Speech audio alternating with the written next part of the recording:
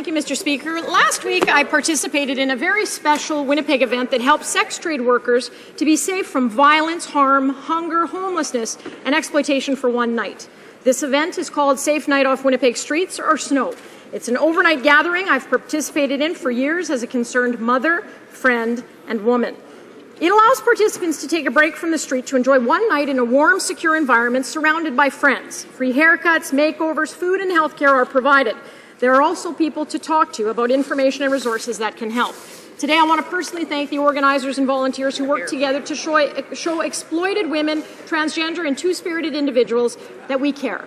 I applaud people like Diana Bussey of the Salvation Army, Karen Ross of Sage House, and Christy Havens from Mount Carmel Clinic, who have put countless hours into this outreach. Their efforts in collecting donations to provide each participant one night of pampering are commendable. And I encourage Winnipeggers to support this worthy cause. And a special thanks to the participants who shared their personal pain with me that night. I'll not forget you, and I'll pray for your safety and your well-being. Thank you, Mr. Speaker.